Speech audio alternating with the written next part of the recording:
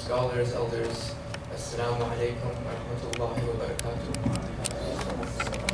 We welcome you this evening during this blessed month of Ramadan for the next discussion in the series. We're very grateful to have Samahat Sayyid Sulaiman with us this evening to carry on the topics, the discussions, and the debates. Tonight's topic, officially as published, is Halal food and precautions. So inshallah, we'll be discussing topics underneath the overall subject.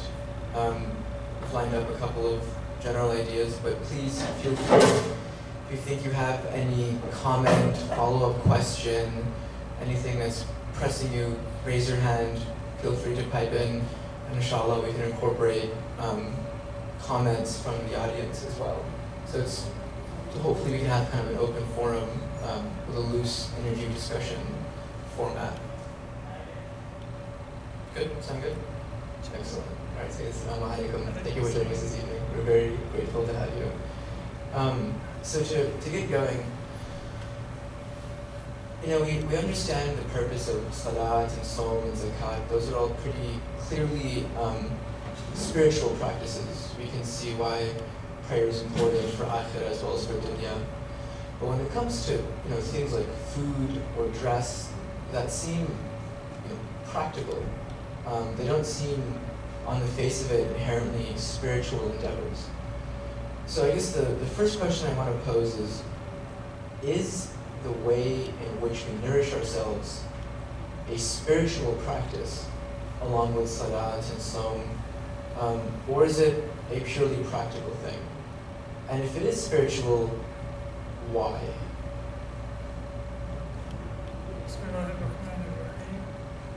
Assalamu alaikum wa rahmatullahi wa barakatuh.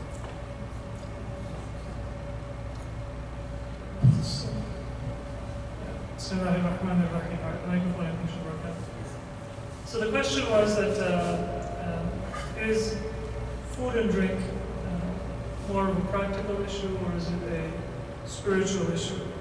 And to answer that question, I want to introduce two different ways that we can understand spiritual realities. In general, spiritual realities are somewhat more difficult for us to relate to than empirical realities, than things that we can gather with our senses.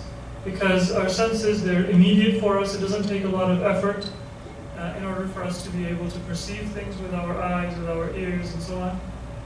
But with our spiritual reality, it's not that clear to us at all times. Now, although it's not clear, that doesn't mean it's not important or it's not real. In some cases, the importance is greater, but we need to use some other means to approach it. One means that we can use is our intellect.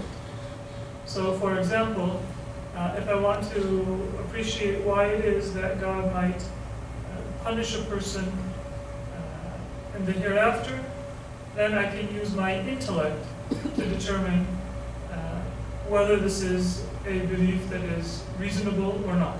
Does it go against my intellect or not? And quickly, this intellect is independent from experience. The intellect is certainly informed by and honed by experience, but it operates independently. It operates above experience. That brings data that our intellect is able to process, data that our intellect is able to derive general rulings from, and sometimes derive new material from. So the intellect will need data that comes from our senses and our experience, but it is above that. And it operates in many ways independently of that. There are some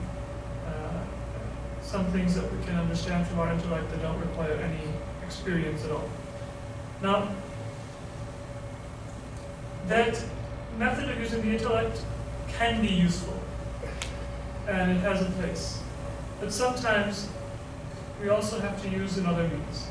And that means is to compare spiritual realities to empirical realities. And that comparison, it's not an argument, it's not going to prove something, but it often makes things a lot easier to understand. If I want to understand, for example, spiritual health and sickness, I can use my intellect to derive certain principles, but I can also use a comparison with physical health and sickness. And the Quran does that frequently. Right? It describes the rewards and the torments of the hereafter in very sensory terms. That doesn't mean that it is those sensory rewards that are going to be primary. وَرِضْوَانٌ مِّنَ اللَّهِ أَكْبَرُ. The greatest reward in the hereafter is not one that is mentioned frequently in the Quran in a sensory way. It is the proximity to Allah and the pleasure of Allah. And that's going to give a believer, inshallah, all of us, the greatest spiritual reward. But the sensory rewards are mentioned because it is easier for us to understand and compare. Or, if you look at the Quran, it describes our relationship with Allah as a transaction, as commerce that can be profitable or can be unprofitable. Now, that's not the reality of our relationship with God, because we don't engage in commerce and profit or lose something that doesn't belong to us. And our soul and everything that we have in this world is a gift from God. It belongs to God. But it's compared. So the same thing comes with our food. Right? The Quran says in Surah Abasa, فَلْيَنْظُرِ الْإِنسَانُ إِلَىٰ طَعَامٍ. Let a person examine his or her food. And the simple tafsir of that is that Allah is saying, look at your actual food. But then Mufassirin have mentioned, and there is a hadith of Imam Baqir alayhi salam as well, where he says that the food refers to something beyond simply your physical food. Just as insan does not refer to my body. Right? If I hypothetically were to remove the soul and have a body, then that body would not be called an insan. That body would just be the body of Zayd, or the body of Zaynab, but it wouldn't be the person. So insan refers to both the body and the soul together. Ta'am, that the Quran is saying insan should look at, also refers to the body and the soul together. And Imam Baqir says that is huwa al-ilm, amman ya'khudhu. Your knowledge, where do you get your knowledge from? Because your knowledge is going to come and feed your soul. So the Quran is comparing the two. And therefore what it's saying is that your food and your knowledge are to both be viewed as having a nourishing impact for the body and for the soul. Don't view them as separate. In other words, you take that verse, you could say that, well, it literally means your food and it figuratively means your knowledge. It's not the interpretation the Imam is giving. He's saying it means your literally both. Yeah. Right? Because it comes together. And so your physical health, purity, food is not just physical or practical, as you said, but it is physical, practical, and also spiritual, and it will have an effect on the soul. But the effects of food on our soul, if I eat too much of one type of food, that is something that we will always be able to appreciate directly. It would require some form of spiritual insight or information from an authoritative religious guide in order for us to know. So why is it that food can become linked to knowledge in that way? So why is it that food and knowledge are entirely separate things? I mean, one is very distinctly physical, tangible, sensory. The other one is much more nebulous, try to pin down, you can't... But there's two parts that come together to make a person, right? And... the insan. Make up the insan, the ruh and the jism. Right? And the problem is that a lot of times we have a great deal of concern for the wholesomeness, the healthiness, the organicness of our physical food. and we don't really care what spiritual or intellectual influences will come and modify our personality consciously or unconsciously. Now, if our concern is just to have the best body, that distinction could make sense.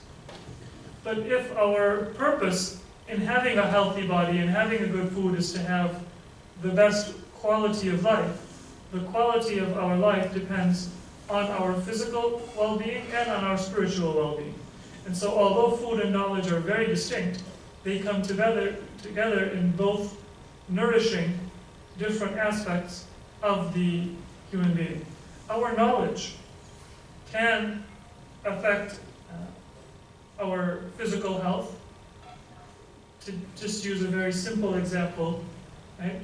I had an experience when I was visiting and saw a country. I won't name the country right now, but there was a breakfast that was served, and one of my friends who was sitting with me thought that it was omelet, and so they ate it and they actually praised the taste of the food, and then they were informed that it was actually brain. And all of a sudden that knowledge changed their physical health. It was no longer something that they enjoyed eating. So knowledge can affect our physical health. Nothing has changed about the food. It's not tasting different, it's not looking different, no new spices have been added, but just that perception and the image that you have in your soul will now perhaps make you sick or perhaps make you feel very differently. That's a sort of pedestrian example, but our spiritual state and our level of knowledge does affect our body in addition to our spirit. And this is a little more difficult to perceive, our physical food and the chemical and hormonal and electrical factors in our body can affect our spirit. Sometimes we can see that easily, sometimes we can't see it easily. So they're very different, but they come together in terms of their relevance to living a good life and a wholesome life. Yeah, so one can impact the other very readily. The food that you eat and your spiritual state. And we can't separate them. We cannot split them. Even if, in many cases, we don't see the connection. So, I know that if I eat certain fast foods or processed foods, then my skin might break out. I see that readily. But is it going to have a spiritual effect? I don't see it readily. But it does have an effect. And that requires some insight to be able to see. Our soul will break out, and it will be in need of treatment. It will be in need of special care. Now, that wouldn't be the case when it's skin breaking out not caused by food. Say that it's a skin breakout due to a genetic condition, or simply around a disease that occurs. And the soul is the same way. So for example, I might have a physical sickness that is caused by say, smoking. And you might smoke, and you don't get emphysema as soon as I do, right? That's because your body has a different constitution. And that comparison does hold true for the soul as well. I can't say that, well, because, I am affected in a certain way by a certain good deed or a certain sin, that everybody is going to be affected in the same way. Now, just because somebody's grandfather lived to the age of 95 and they smoked 1 pack a day, doesn't mean that smoking is not harmful to the health, even to the health of that person. And the same thing applies with sin. So that comparison, it's not a perfect comparison, but it is very illustrative for us to see both the importance of being concerned for the food that we give to our spirit directly in terms of our knowledge, and the effect of our, not knowledge in spiritual food, but our physical food on the spirit. The comparison between the body and the soul, although it's not perfect, but it lines up in many different dimensions. I think that setting it up to where you have your bodily health, which is influenced by what you eat, what you drink, the amount that you exercise, that's one side of the spectrum. On the other side of the coin, you have your spiritual soul health. And on that side, that's determined or influenced by your deeds your level of knowledge, kind of what you do, how you act, I can see that that's a clean, and it's a pretty image there. You know, this clean split between the spiritual and the physical.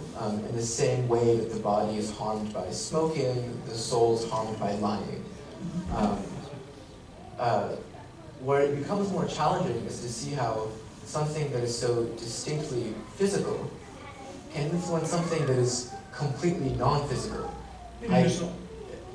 So what I eat influencing the state of my soul. That becomes harder for me to understand because the state of my soul is non-physical. The soul is not a physical thing. It can be connected with a physical thing. And that's the key. The soul is non-physical, but the soul is intimately tied to the body. It's that So connection there's that's a hard to connection. wrap my... It's that The connection is easy to see in terms of causality. Right? So when I decide to do something, it's starting from my soul, the decision. Okay. And it's visiting itself upon my body. That part is easy to see. Right? No, so the cause that's starting in my soul is non-physical, right? So there's I'm deciding to have a drink of water. The cause, that's the seed of the volition, is an entirely aphysical thing. However, the ultimate result is a physical one. It's, my hand extending forward to pick up the glass of water. How is it that something that is entirely non-physical can end It's not up... entirely non-physical. Oh, so okay. that's mentioned Okay, in philosophy, in Islamic philosophy, and it's also something that, and the philosophical explanation is not directly derived from a verse of Quran or from a hadith. It's an intellectual exercise by Islamic scholars to try to understand cosmic realities and also apply them to Quranic and religious teachings. But what we do find in the direct religious texts is a mutual effect between the body and the soul. The way philosophers in Islam have understood that is to say that the soul is kind of halfway between the non-material and the material world. It's not material in its reality, but it's material in its operation. And that's why you'll often look at, people who study even psychology now. A lot of it is related to biology and to brain functions.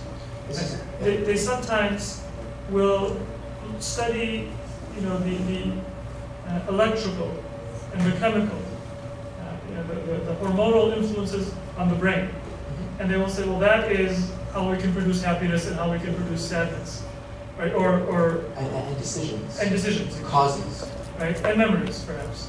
But what Islam would say is that, yes, that's fine, but that's just the physical element of it. That's not the emotion itself. Just because you can chemically produce a spiritual experience, in no way means that spirituality is purely chemical. And it doesn't have a spiritual element. That's a fallacy. Now, how can you prove? Well, by definition, that which is non-material is not going to be measured or proven by material means. Earlier you were saying that it's in between material its and essence non-material. is non-material. The essence is non-material. Now, what philosophers have often said is that in reality, not only is it in between, but progressively it becomes more and more non-material.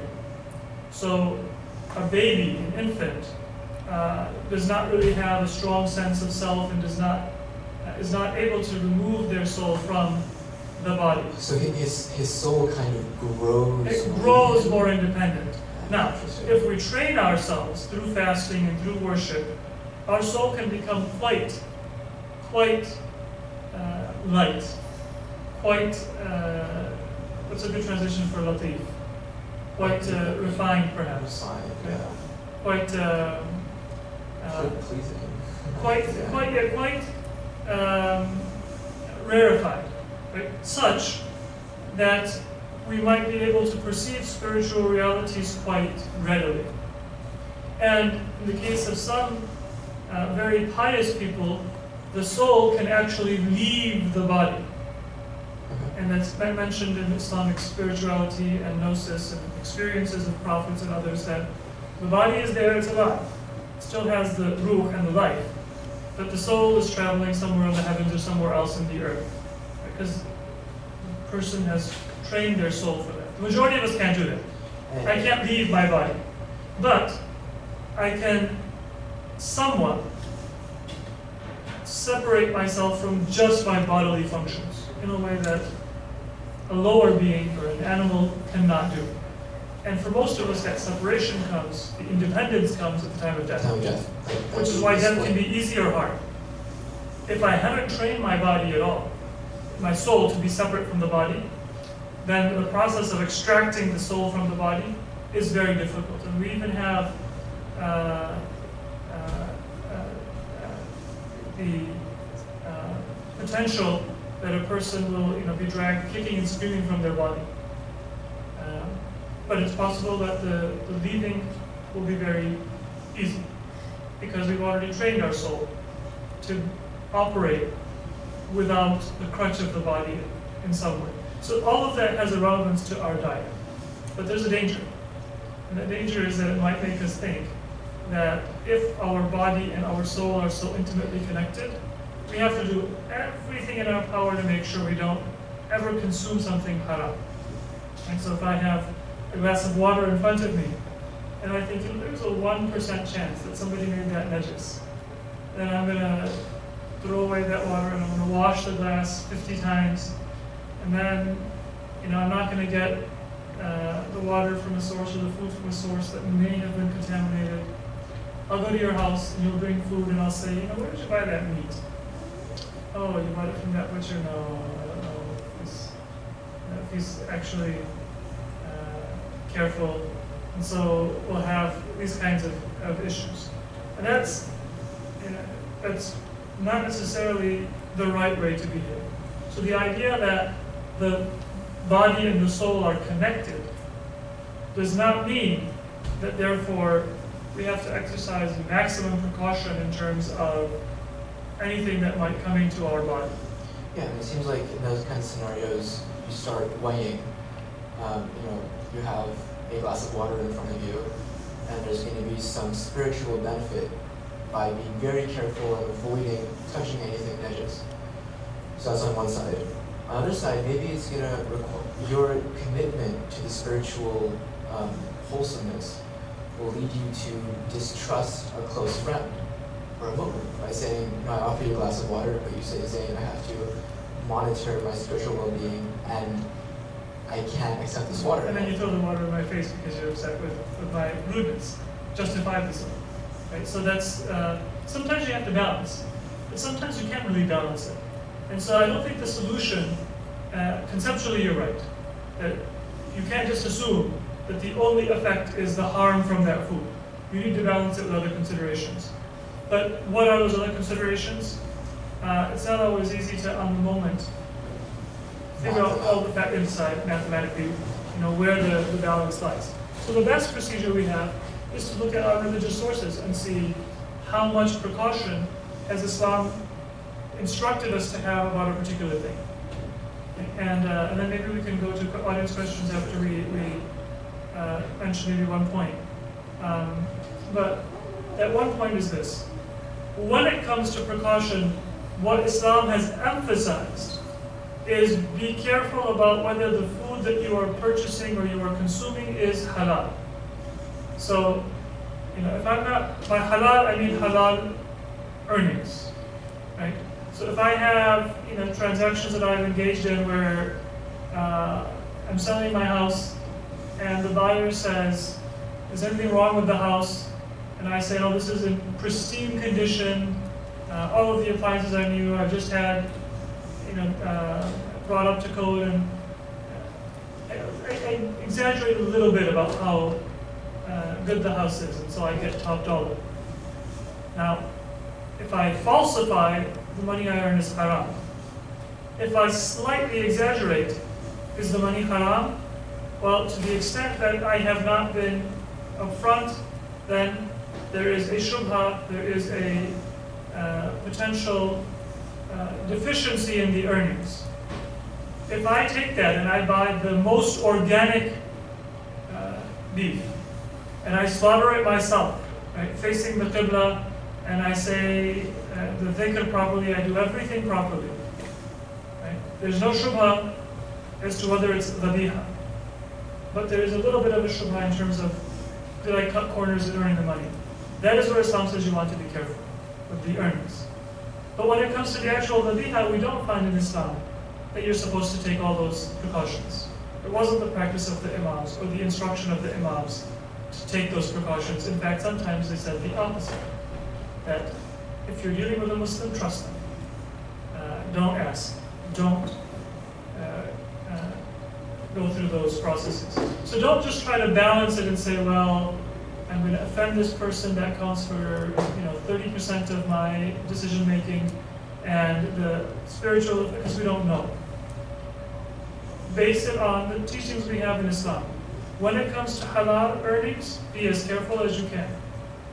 Right? Even more than the red line. When it comes to dhabiha, don't be as careful as you can. No one's asked you for it. One will affect the soul. The other may or may not affect the soul as much as we think it does. And it's always interesting to see people who are careless about, for example, paying their religious obligations, and so they have stolen property. But they'll go and make sure that the meat is from a very reputable sources. Most reputable source. It's exactly backwards. Yes, I have a question. Can you elaborate a little bit more about the connection between soul and body? Because we have in the Quran, for example, for the that ayah which was about the ayah tathir, it says that the Ahl al-Bayt don't have race. In other words, we have that lahmul khanzir has race. So if race is a spiritual word, that some specific people don't have that, why we have this attribute to the something completely materialistic like lahmul khanzir? So I want to know a little bit more about this connection between this. The Quran says that physical things and spiritual things can both be termed rids. So awthan or idols are also rids. When the Quran applies it to something physical, it doesn't mean the Quran is saying it is exclusively physical. Or when the Quran applies it to something spiritual, it doesn't mean the Quran is saying it is exclusively spiritual. And that's what ties into our earlier discussion. In the Quran, there is not a distinction between physical and spiritual as being two entirely different realities. We think of it that way. We think of it as being something separate. We say that I can deal with my body and I can deal with my soul. But in Islam, when we do wudu, we're trying to purify our body and our spirit. The wudu is both a bodily and a spiritual purification, all in one. When we avoid rids, we're avoiding spiritual and bodily impurities, and the reality of them is not that they're necessarily, it's not a cut and dry either or a black and white distinction. And that's why when we talk about, for example, idols, there is a spiritual impurity in idolatry. But it is also the case that the existence of idols and idol worship may physically contaminate the environment. Now, by physically contaminate, it's not that you'll be able to measure it, with some kind of counter, kind of like a radioactive meter. With a radioactive meter to measure, the germs or the contamination level. But the environment itself may be physically contaminated, and we do find that. It's maybe considered to be far-fetched today that if I commit a sin, God might withhold the rain. If I do good, God might send abundant rains. Right? But that's been part of religious teaching before Islam and in Islam. And if you think about it, then it shouldn't be far-fetched. Not to say that every time we have a good rain, it's because of a good good deed every time we have a drought because of a sin. That's not what God says. But what he is saying is that your good deeds affect your physical environment, and your bad deeds affect your physical environment. If the physical is basically preparatory for the spiritual, that makes sense. It's not far-fetched. I can't say that there's an earthquake, therefore somebody committed adultery. I can't say that, we had a wonderful harvest, therefore people were saying their prayers on time. I can't make that one-to-one connection. But I can say that there is a connection, there is an influence. So one more question about your explanation about the progress of the soul. So as we practice our ibadat, we're going to see that our soul is more independent from our body. So, but it doesn't seem self-consistent, because when it gets more independent, then your interaction with the physical stuff should be less important. But when your soul is very independent from your body, if you do a simple sin, or after they say that, okay, you will drop a lot. So if it's really independent of the body after some practice, so why some physical sin gonna affect on the soul? So it doesn't seem There's no that such thing as a physical sin. Every sin comes from a decision of our mind and our heart. No, like food, haram food.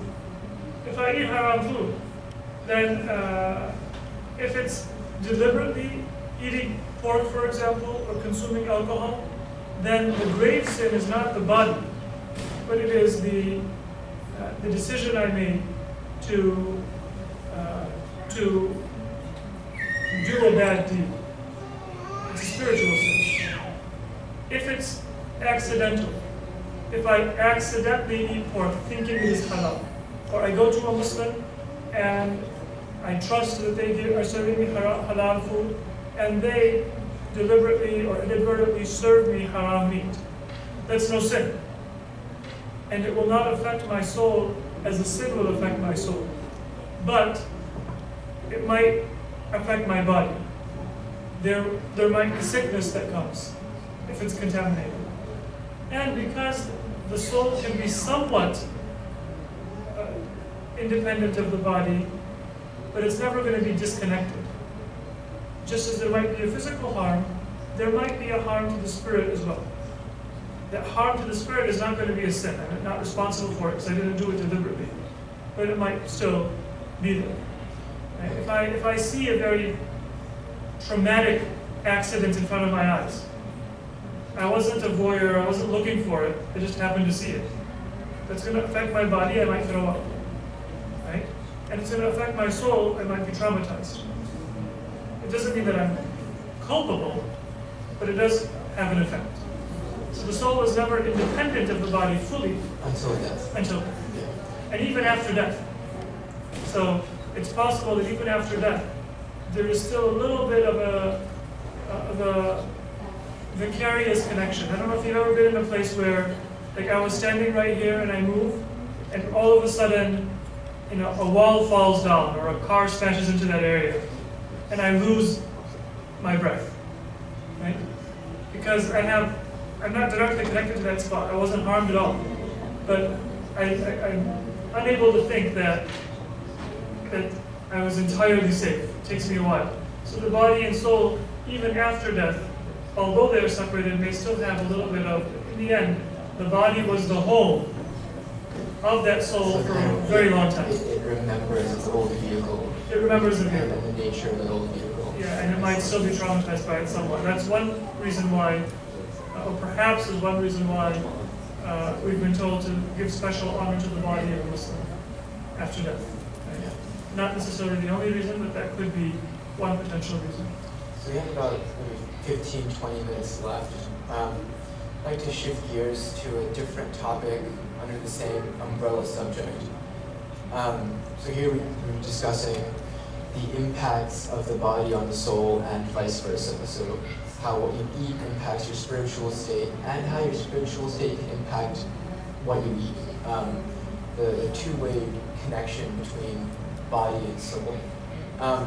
moving on to a different topic. This one's a little more specific. Also the notion of halal food and what we put into our bodies. Alcohol in the Quran, and what exactly the Quran has to say about alcohol, and the way that it appears in the Quran. So one thing that has interested me for a while is that when it comes to lahm al-khanzir, the meat of swine, of pork, the verses are pretty clear. This is Surah Al-Nahl, verse 115. إنما حرمنا عليكم الميتة والدم ولحم الخنزير. Very clear cut. We've made, this is from the Picfell, or the Sahih International Translation. He has only forbidden to you dead animals, blood, the flesh of swine. And then the Dr. Picfell's translation is also quite similar to that. And then also for the An'am, you have another, you have the concept of haram, harama, lahm al-khanzir. And then same thing with Surah Al-Baqarah, ayah 173. When it comes to alcohol, it's not the same direct harama alaykum al-khamr. We receive, on more than one occasion, a more indirect condemnation of alcohol. The first one comes up in Surah Al-Baqarah, the cow, verse 219. يسألونك عن الخمر والميسر قل فيهما إثم كبير ومنافع للناس وإثمهما أكبر من نفعهما. So, the Picfell translation, they question thee about strong drink and games of chance. Say in both there is great sin, ithmun kabir, and some utility for men, وَمَنَافِعَ لِلنَّاسِ. But the sin of them is greater than their usefulness. وَإِثْمِهُمَا أَكْبَرُ مِنْ نَفْعِهِمَا. So, and then from there it doesn't even say that, it doesn't damn or make alcohol forbidden. It simply says there is more bad than good in it. So, and this is the question then is, why is the Quran here more indirect when it comes to alcohol than when it comes to pork? Whereas practically, in the way that we act, we put them kind of on the same par. Like a Muslim does not drink, a Muslim does not consume alcohol. In fact, sometimes lahm al-khanzir is given, the alcohol is given a stronger tone.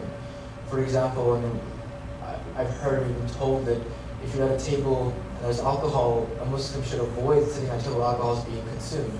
But if you're with a group of non-Muslims and one of them is eating something with pork, you're not eating pork, it's okay for you to be at a table where someone's eating something not halal.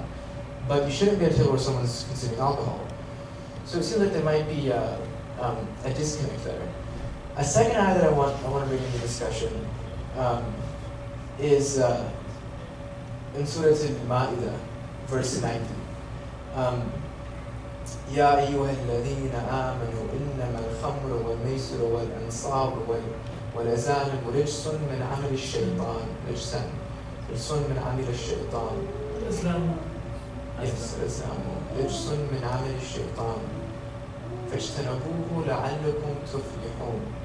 So, the Picfell translation, O ye who believe, O الذين آمنوا, strong drink and games of chance and divining errors are an infamy of Satan's handiwork, amal al-shaytan.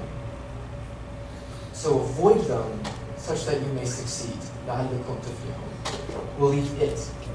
What caught my attention here was that the conjugation of فَاجْتَنَبُوهُ is singular. It's not saying فَاجْتَنَبُوهُمَا, like avoid them. It's saying avoid it, which would imply that maybe it's talking about Satan's handiwork. So avoid Satan's handiwork, not avoid the previously listed intoxicants, gambling, and the games of chance, so the divining errors. This is another place where the Quran is being oddly indirect. Well, the Joe's broader point that you're raising is a valid one. And one thing that sometimes we're not sufficiently conscious of it's relevant for food, but it's a much broader point in understanding the Quran. This is a matter of tafsir. The Quran is a book that is intimately involved with human psychology. And so when you want to look at the meaning of the Quran and interpret it and understand it, don't try to get, a tafsir, what does it really mean? What is it referring to? If God wanted to just spell things out, God had the vocabulary and He had the eloquence to be able to spell things out. But He says things sometimes ambiguously, sometimes indirectly, because He wants to affect our psychology in a certain way. Sometimes He's clear. For example, sometimes it's clear. وَحَرَّمْنَا عَلَيْكُمْ لَحْمَ الْخِنْزِيرِ. That's black and white. I mean, it's really clear cut. And so the question is, why? Then surely there's a reason. It's been discussed why, when it comes to alcohol, it's a much more roundabout. With alcohol, the interesting thing is that, first of all, alcohol was a reason why many people were reluctant to become Muslim. There are a number of people in Islamic history who, in the time of the Prophet, who said that we're willing to become Muslim. Can you just give us a dispensation so we can consume alcohol? Can we consume alcohol for a year? And the Prophet said, no, Islam is packaged, take it all or you leave it. So alcohol was a real challenge for many people in the time of the Prophet. And even after Islam, there was a debate among the companions about whether all forms of intoxicating beverages are haram or not. And even some of the companions had this misunderstanding that, well, you can drink, just don't get drunk. Right? Or certain types of beverages which are not, very strongly intoxicating, they might be okay. So the Quran, when it talks about alcohol, or it talks about kham, or wine, it talks about it in a way that recognizes that it's not as psychologically easy for an individual or for a culture to remove itself from both the consumption and the culture of intoxication. So it's the historical context here. The historical context, the psychology of the Ummah at the time. The Ummah at the time. The tribes. And it's also a lesson for us in terms of the importance of gradually increasing religious knowledge and practice. If we're talking to somebody, who is in a very different spiritually bad place or a different mindset, I can't just say that, well, quit cold turkey. Right? They might need to quit, but it might not be possible for me to assert a immediate break. It might be a family member, it might be a friend, and I might need to learn a lesson from that graduated method. But what is important for us to be aware of in terms of, for example, the Quranic verses on kham. Right? The Quran says that there is ithm, and ithm means sin. On the other side, it doesn't ever give a mitigating counterpoint. فيهما إثم كبير ومنافع. Right? There is sin, and it's not, well, there's non-sin. There's benefits. A lot of things that have sinfulness in them have certain benefits. Right? Not just alcohol or gambling. So what the Quran is saying is, if your decision making is material, then you might actually say, well, let me try to get the benefits. Right? Some of these studies now are questionable, but at one time they used to say a little bit of wine a day can prevent, it's good for your heart, and that's actually questionable, but let's say, assume for the sake of argument, it's good. I believe if you live in a very cold climate, sometimes consumption of alcohol can prevent frostbite or can prevent you from feeling as cold. It's also a viable anesthetic. If nothing else is around, you need to have surgery. It can be used as a medical substance in certain circumstances. So perhaps as an anesthetic, I mean, if your decision making is material, then yeah, sometimes, gambling can fund your public school system, right? And alcohol can have these benefits. But if your decision making is as a believer, then nothing can override or can compensate or can mitigate فيهما إثم كبير. So grave sin is explicit and is clear. So the Quran is trying to put an explicit distinction between a material decision making, which is a type of person who says that, pigs in the time of the Prophet, they were perhaps dirty animals and they had certain kinds of diseases, and we can have a sterile environment, and we can raise hygienic, healthy pigs, and we can test the meat. If it's just a matter of a material decision, you can probably do that. But if you're concerned, if you are a believer and your concern is about ithm and thawab, then that is a separate framework for looking at things. Yeah, so no degree of manafa can overcome ithm. It's just kind of the way it's set up is that manafa is a benefit, ithm is a strong sin. So if there truly is an absolute manfa'a, then the sin will be removed. So let's say, for example, that my life depends on a medicine that has alcohol. yeah. My life depends on consumption of pork. Then there's no ithm. You have to amputate an arm. If you have to amputate an arm, normally that's haram, but it's not haram for you. But as long as there is ithm, then no amount of manfa'a will be able to overcome or undo the damage of that sin. If the manfa'a is overriding, then it will remove the sin altogether. Excellent. Let's talk a little bit about the word khamr. So in some translations, it's given strong drink. Other translations, it's given just wine. Sometimes it's called an intoxicant. So khamr, yukhammar is to ferment, right? Khamr literally means to cover up a person's intellect. That's the literal sense. But it's used to refer specifically to wine. So there are a hadith of Ahlul Bayt that say the Quran forbade wine, but the Prophet forbade any kind of intoxicant. And what that means is, not that the Prophet did it from his own volition, but that Allah had given the Prophet certain authority to take a specific instruction from the Quran and to put it in a certain form that's binding on us. It's a legally binding obligation. And the Prophet did it with salat, for example. The Quran simply says do zakat, do sajda, do ruku, and the Prophet gave it the form that we pray in today. The Prophet did it with certain foods as well.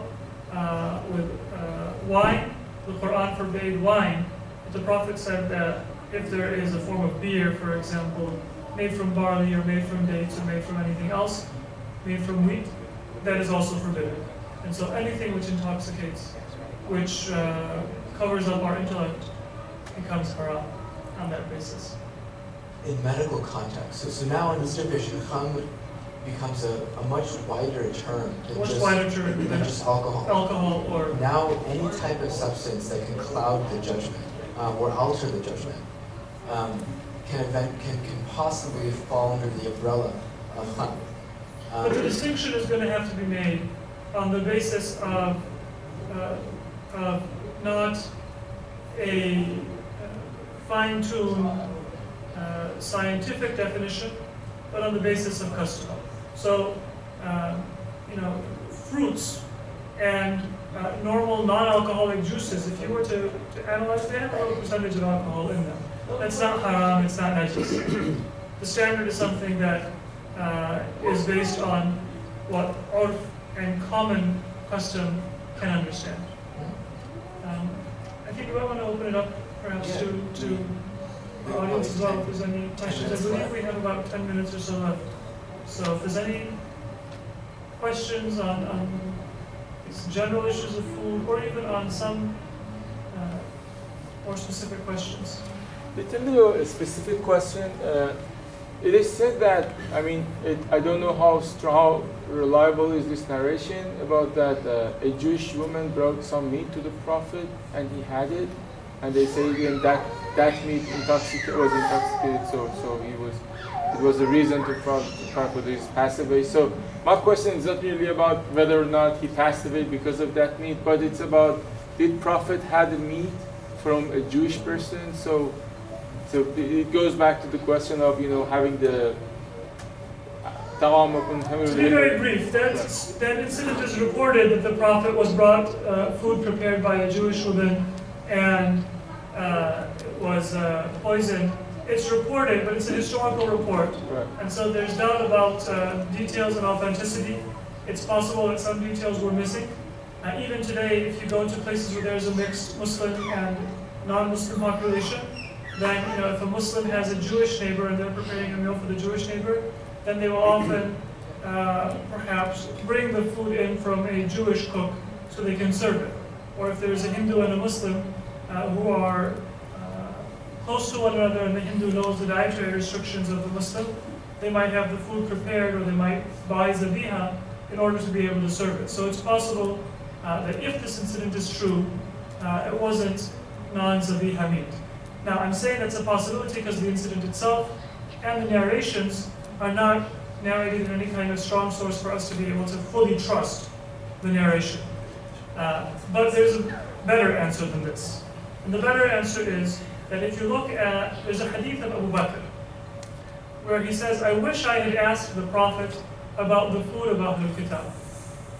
There's three things that Abu Bakr says that he wished he asked the Prophet. One of them, I believe, was a matter of inheritance. One of them was, of course, is there supposed to be somebody succeeding the Prophet?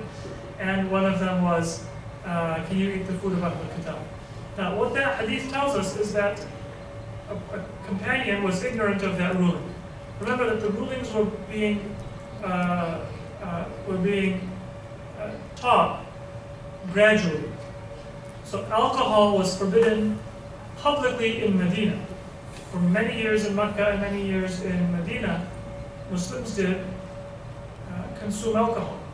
And either it was not forbidden or it was forbidden, but they didn't know it. Inheritance laws were taught in Medina. Alcohol and interest was forbidden in Medina. So there was a time, even in Medina, when Muslims took interest-bearing loans. So if I have a hadith that say Abdul Rahman ibn Auf borrowed money at interest from Talha, that might be a valid hadith. It doesn't mean that it's acceptable at the end of the Prophet's mission. So the better answer is to say that if that is true, then it would be an incident that happened at the time of Khaybar. Right? In the intervening 3 years, the Prophet may have forbidden it. The fact that Abu Bakr had that question gives us an indication that this is one of those unsettled questions. Muslims didn't know. Right? The fact that he wanted to ask means he wasn't sure it was halal. It also shows he wasn't sure it was haram. The Prophet may have forbidden it, but Abu Bakr never found out. And that's why it's interesting that the Shia have basic unanimity that you cannot eat food that was slaughtered by a non-Muslim. But in the Sunni schools, there is a difference of opinion. The Hanafis agree with the Shi'i school. Hanbalis and Shafi'is and Malikis, they have a different opinion. Right? That difference of opinion in the Sunni school, it kind of reflects that uncertainty that we find in that hadith. That's a better answer than to try to figure out a historical incident which in the end we have no way of knowing conclusively. I think we have perhaps time for one more question, I think. Sure. Yes, there's also a hadith that it says that there is no shafa in haram. So my question is that if alcohol or whatever gonna give you health in a medical there's no, to be very brief, there's no cure in that which is haram, but sometimes that which is haram is not haram anymore. So something might be a substance forbidden in itself, But under certain circumstances, it's no longer haram, and in that case, it might be the cure. And so that hadith is not contradicted. And I think we have one last question. Related to a previous question, we have a verse in Quran, "Ta'amu ahlul kitab hillun lakum wa ta'amukum hillun lahum." So, and I think we don't have time for that, but in these cases that... No, we do. So are you saying that does this hadith make it, does this ayah make it permissible to eat the food of Ahlul Kitab? My question is that sometimes some things are somehow make clear in the Quran in terms when you read it. It says, okay, so ta'amu ahlul kitab hillun lakum. How can God say to you other than this that you No, can okay. eat? So let me briefly answer. Yes. The Quran says ta'amu ahlul kitab hillun lakum. A lot of people have this misconception that because the Quran says the food of the Ahlul Kitab is halal for you, therefore, if they slaughter it, it should be halal. Right? The food of Ahlul Kitab. Does the food of Ahlul Kitab eat pork consist of pork? Yeah. Yes, it does. Christians eat pork. Therefore, does this verse make pork halal? No. If the Ahlul Kitab come and say Korean or Chinese Christians, if they eat dog, does that mean that we should say the dog becomes halal? No. The Quran says that you are not allowed to eat pork, even if Christians eat it. The Quran says you are not allowed to eat blood, even if it's ta'amu ahlul kitab. The Quran says you are not allowed to eat that which was not slaughtered with the name of Allah, even if Christians and Jews eat it. So this verse is not giving us permission to eat everything Ahlul Kitab have slaughtered. It's telling us the fact that it comes from Ahlul Kitab is not an obstacle. It's a difference. It's possible for me to say, look, I don't care if it is, the most pure food. If its source is Ahlul Kitab, you have to avoid it. The most hygienic spring water that comes from, a spring in the Himalayas. If it comes to you from Ahlul Kitab, you can't eat it. There is that potential question that comes in the mind. And the Quran says two things. You can take it from Ahlul Kitab, but it has to be intrinsically halal. And you can give it to Ahlul Kitab. And the best evidence for this is that the Quran also says, وَطَعَامُكُمْ حِلٌّ لَهُمْ. Your food is allowed for them. I mean, are Ahlul Kitab really going to ask Prophet Muhammad, are we allowed to eat camel meat? Are we allowed to eat shrimp? No. They're not finding out what is halal and what is not halal. Right? The Quran is not telling the Muslims, you can eat what they eat, and telling the Christians you can eat what the Muslims eat. It's telling the Muslims, selling to Christians is okay, buying from Christians is okay. Selling to Jews is okay, buying from Jews is okay. Feeding them is okay, getting fed by them is okay. But in both cases, it has to be intrinsically halal. What is intrinsically halal? This verse is not specifying. And with that we have to conclude. Assalamu alaikum wa rahmatullahi wa barakatuh. Thank you. Thank you.